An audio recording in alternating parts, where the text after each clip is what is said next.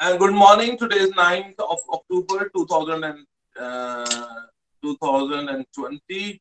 And my name is Ferhan Mazher. Right now, I'm with the 10 Cambridge class, and the subject we are studying is Physics 5054.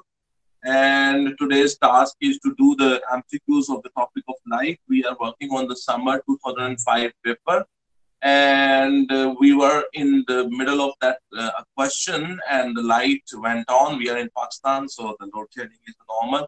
So but the light is back again, so due to that our video was disrupted. So let's see. So we were on this question number 23, and I was telling you that the D is the right choice. If you want a clear image on the screen, the lens, you should use a lens which has a longer wavelength, a longer focal length, sorry. And if the longer focal length, these light rays will be, there are chances that they will intersect each other on the screen. Another method can be move the screen towards the lens, but that option is not given in the given options. And one more thing, the A option, that is wrong, perfectly wrong, but I told you that it's very difficult to decide that the A is wrong, because you should know and you should remember when we made those diagrams of the image formation in the convex lens, you should remember this point. As you move the object closer to the lens, step by step, as you move the object closer to the lens, the image was going away from the lens. So if you move the object away from the lens, the image will come near the lens. So there is no chance for A to be correct. So A is wrong. So D is the right choice for question number 23, summer 2006 paper. We are right now in the summer 2006 paper. So you understand this question? Yes, sir. Okay. So we are moving to the next question. That is question number 24 on your screen. This question is easy, but it's the question on the dispersion of light. Okay. The question on the dispersion of light. It says light rays are deviated by a prism. The deviation angle D is measured for light rays of different frequency, including blue light and red light. Which graph is correct? You remember when the white light passes through the prism, here we have a band of colors. And the order of that band of colors, I told you in the class lecture, the code word for that thing is Roy G. Biv. ROYGBIV.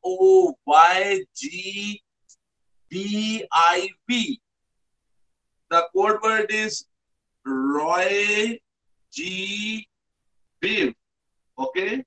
Red, orange, yellow, green, blue, indigo, violet. Okay? And we learned another thing in that lecture, that when if you move in that color band downward from red to violet, the wavelength will decrease and the frequency will increase. So the frequency of the blue should be more than the frequency of the red. The frequency of the blue should be more than the frequency of the red, and the blue should deviate more than the red. So the blue color should have a larger frequency than the frequency of the red, and the blue should have larger deviation, because when the light emerges from this prism, we will have red, then orange, then yellow, then green, then blue, then indigo, then violet. So the blue have more deviation. The angle of deviation for the blue is more than the angle of deviation of the red, because the blue is below the red in that band of colors spectrum. So the blue should have higher frequency and the blue should have higher angle of deviation. If you pay little attention to these graphs, what these graphs are, look at these graphs. On the y-axis, the angle of deviation is shown, and on the x-axis, the frequency is shown. And I am telling you again and again that the blue will have more frequency than the red, and the blue will have more deviation than the red have. A, sir. So in the A, the frequency of this is the axis for the frequency. Here the frequency of the blue is less than the frequency of the red. So A cannot be the choice. It's D, sir. It's D. Yes, D. Look at the blue color. This is the graph. D for blue color. The frequency is here, which is more than the red, and the angle of deviation is here. So let me take this to the. Let me take this there so you can understand how I am deciding. Let me take this diagram to the paint so you can see how do I this whole.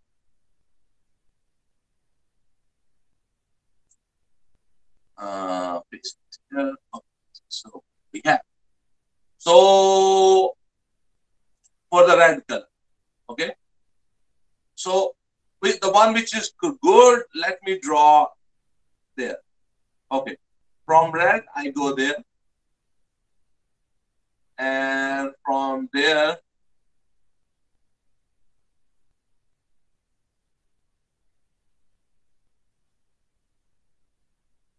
this is for red. Okay, for blue,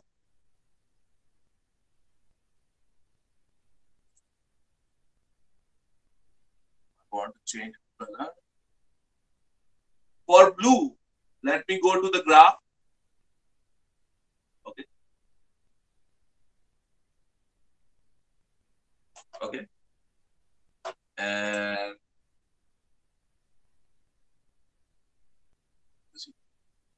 so the frequency of blue is here, which is more than the red. And the angle of the deviation, you can see the blue deviation, it's more. The red deviation is here, which is less. So what is the choice? D. B is the right choice. It's a little tricky question. Okay. So we have done three questions on the topic of light from the summer 2006 paper.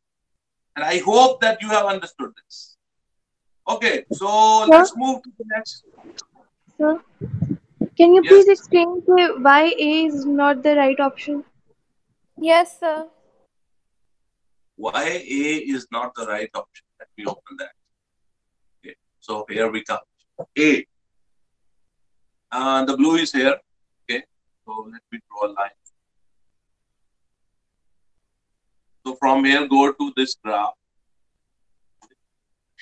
And from here,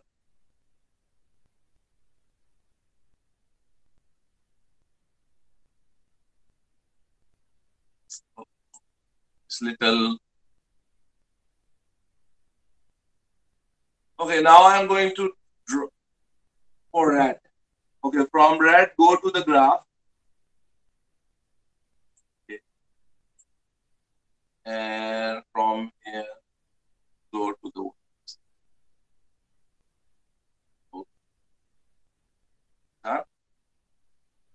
blue. This is for point for the blue. The frequency of the blue here is less than the frequency of the red. That is wrong. The blue have more frequency than the, you see, let me show you. Red, Roy,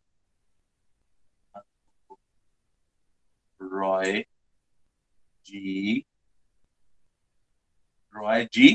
Viv. This is the path, that is the code word. Roy G, Viv. Of the order of the colors in the spectrum. If you move downward, the frequency increases. The blue is below red. It's here. Its frequency is more than the frequency of the red. But in that graph A, the blue have less frequency than the red. So that's why A is not the answer. Do you understand?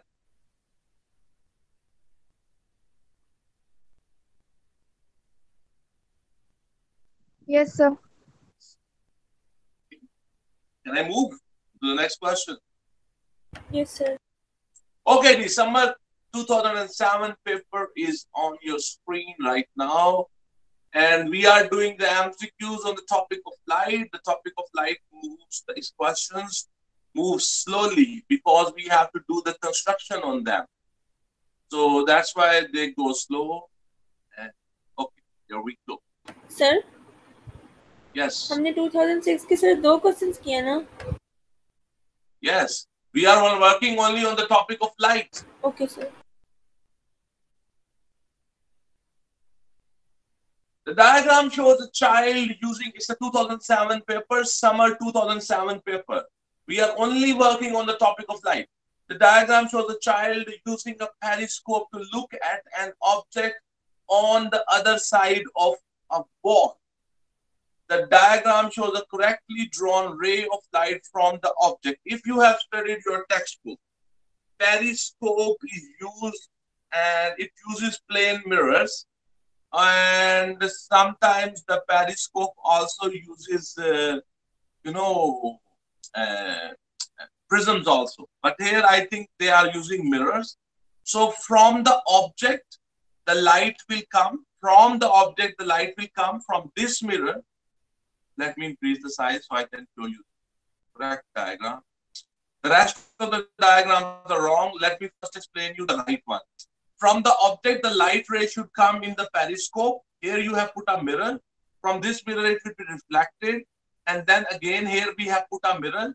And from this mirror, the light will be reflected and it will go into the eye of the observer. So C is the right choice. So now let's see why the D is not the right choice. Because in the D, the light is coming out of the observer's eye. The light do not come out of the observer's eye. The light comes from the object. So D is wrong. C is the right answer. Okay, let's see why A is not the answer. You see, if I will draw, here from the light came from the object, reflected from the mirror again, and went into the eye of the observer. That's the same theory which I talked about in the option C. But why the A is not the right choice? Let me show you. Let me show you why I'm not taking A as the right choice. Okay? Why I rejected A. I will only work on A, and you can do the same work with the C also and decide why that's not the right answer. Why that is the right answer or why A is not the right answer. So I'm going to prove that the A is not the right answer. Theoretically, it's looking good that from the object, the light is coming, the light reflected from a mirror, then again reflected from a mirror and went into observer's eye. So everything looks good, but there is something wrong. Let me show you what is wrong. Okay. Here the light reflected. So here, draw a normal.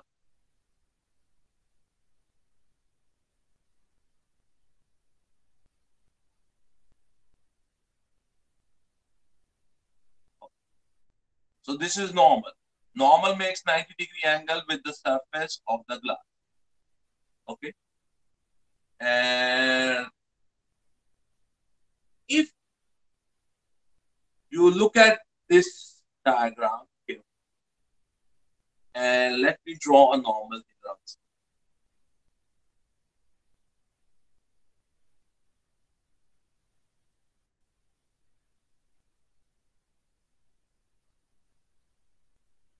Fine.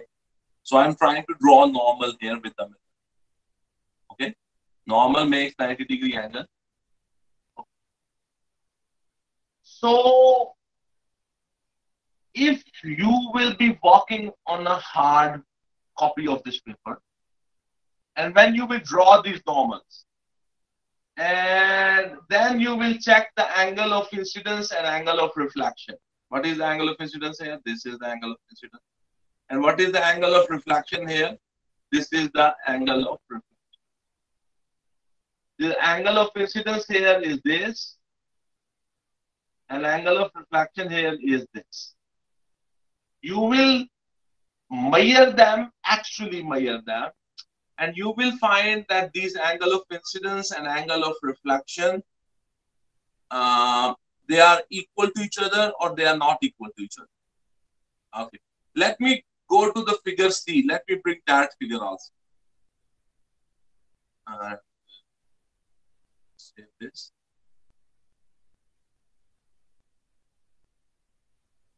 Open a new one. And let's do the same thing again on this. When you will draw a normal here, clearly, and you have to actually draw the normal, and you have to measure the angle of incidence and angle of reflection. If you trust me, I am telling you that if you draw the angle normal here you will draw normal, and then measure the angle of incidence and angle of reflection, they will be exactly equal in the C diagram.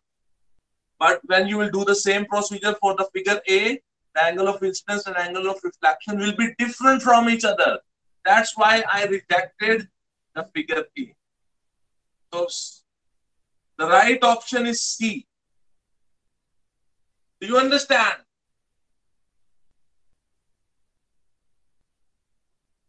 Do you understand this? Yes, sir. And you have a hard copy of this paper in front of you, then you have to actually draw the normals, and with the help of the protector, you have to measure the angle of incidence and angle of reflection. The figure A and the C both can be the answer, but when you will measure the angle of incidence and angle of reflection in the figure A, they will be not equal to each other. That's why we will reject the figure A. And in the figure C, the angle of incidence and angle of reflection will be equal to each other. That's why we will select this. Okay, understand? sir. Okay.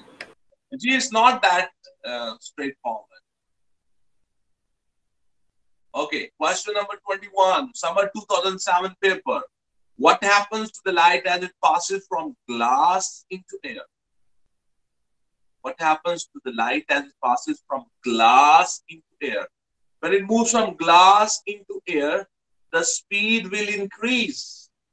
The speed of the light in the air is more than the speed of the light in the glass. So the speed should increase.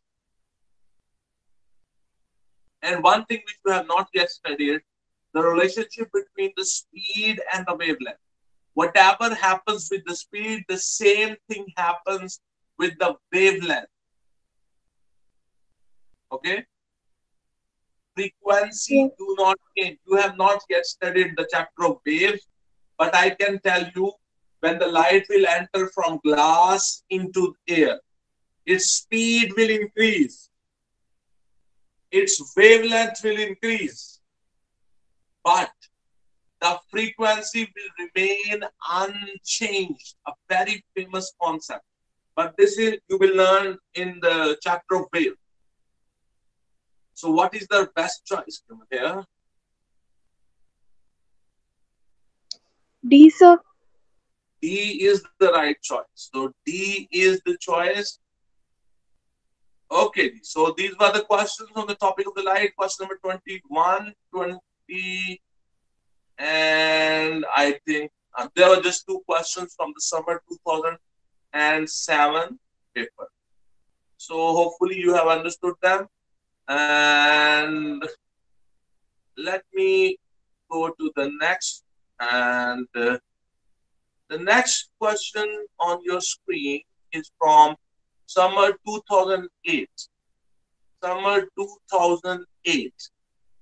And we are working on the MCQs of the light, the reflection and refraction of the light. Okay? Okay, here we come. Here comes the next question.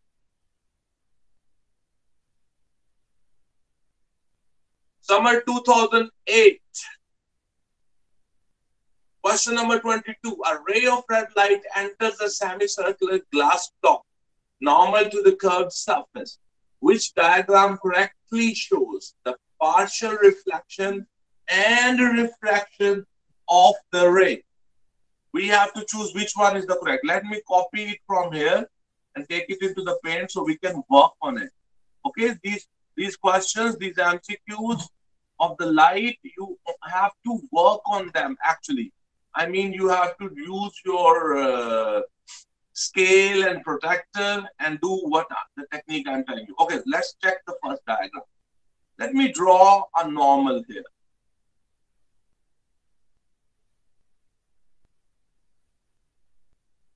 Okay. So this is the normal. Check. For reflection, the angle of incidence clearly is more than angle of reflection. They should be. So A cannot be the answer. Okay. So let's try on the B. Let's try draw normal.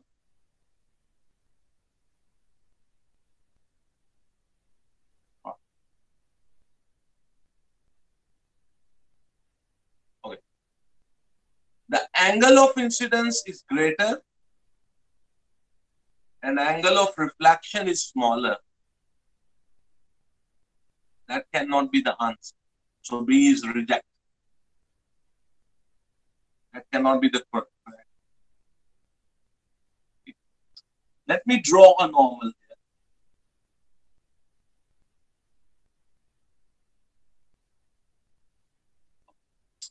here. If when you will draw the normal on the diagram, I have also tried to draw a normal here. You will check the angle of incidence. Then you check the angle of incidence. This is the angle of incidence. And this is the angle of reflection. They both will be equal. So that thing is good. Okay, next step. The light entered from glass into air. So the light should bend away from the normal. But look at the light. It bended towards the normal. That's wrong. It should have bended away from the normal. It bended towards the normal. When the light enters from the glass into the air, it should bend away from the normal. So C is wrong. Let me draw a normal in the figure D. So here I draw a normal in the figure D. Angle of incidence, when you will measure it, angle of reflection, they are equal. That's good. So when light entered from glass into the air, it should have banded away from the normal. So both aspects are good in the figure D. So what's the right choice? D is perfectly right. D. What do you say? Do you understand? Sir, C को दोबारा explain कर दें गलत क्यों है? Because angle of incidence, angle of reflection were equal to each other, that thing is good. But when light entered from glass into the air, the light bended here towards normal, which is wrong. When light enters from glass into air, it should bend away from the normal. That's why it's wrong. Sir, bend away ही नहीं हो रही, मतलब कम हो रही है लेकिन bend away ही नहीं हो रही.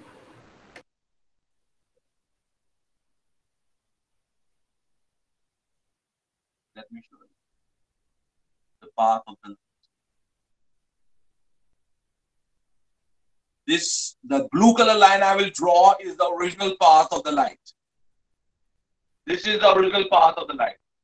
Did it bended away from the normal? Okay, sir, समझ आ गई. आगे समझ. Okay.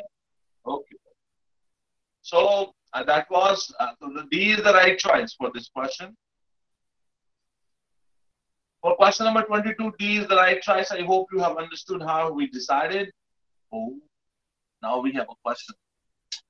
Question number 23. An object 5 centimeter high is placed 2 centimeter from a converging convex lens, which is being used as a magnifying glass. The image produced is 6 centimeter from the lens and is 15 centimeter high.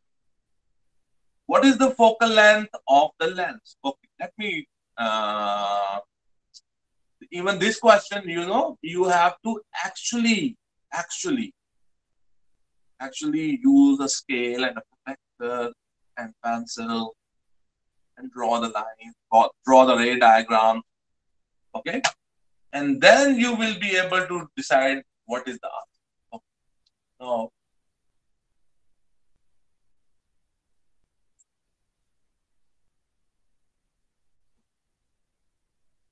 So, this is that diagram.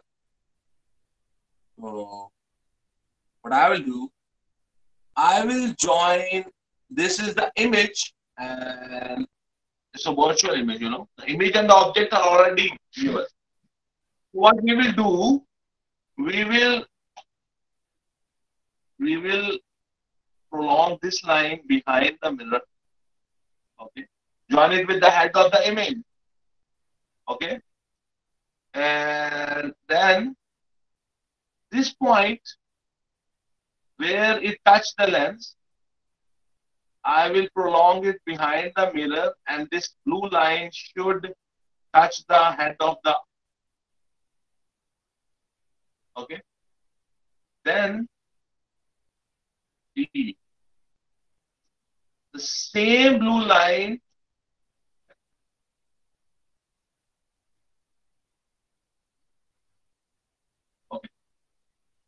I joined this point where this parallel to the principal axis ray touched the lens.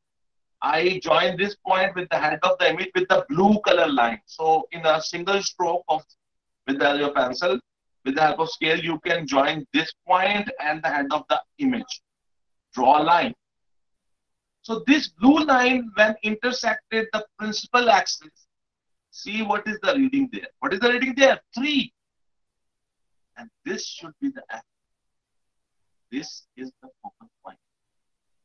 This should be the.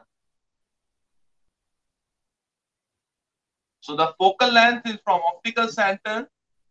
From optical center, the focal length is what?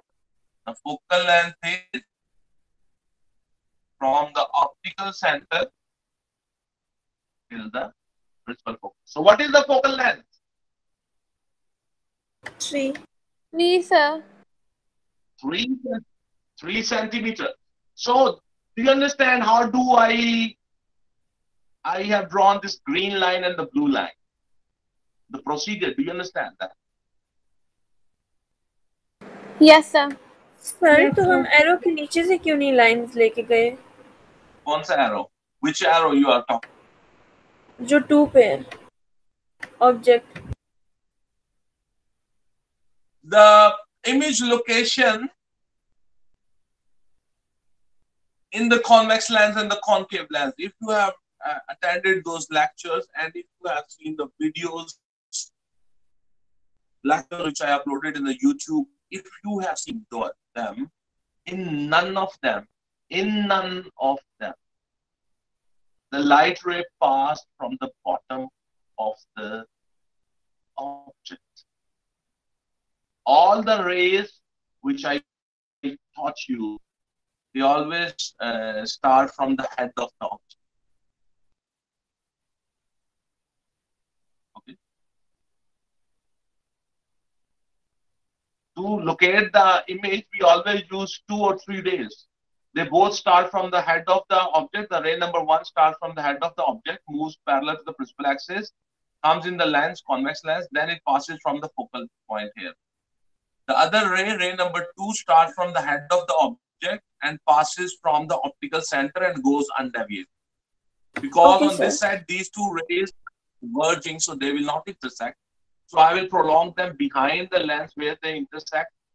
There the image will come. In this case, the image was already given to me. You understand? Yes, sir. Do you understand? Yes. Okay. That's good. So the focal length is 3. Go back to the question. So what is the option? What is the option? B, sir. B is the right option. Okay. Uh, just two questions. Let me show you. Question number 23. A man is short-sighted. Which ray diagram shows what happens when he looks at a distant object? I think I have not taught you the defects in the eye yet. On Monday, we will learn about this. But a short-sighted person is a person who can see the near objects clearly, and far away objects he cannot see clearly.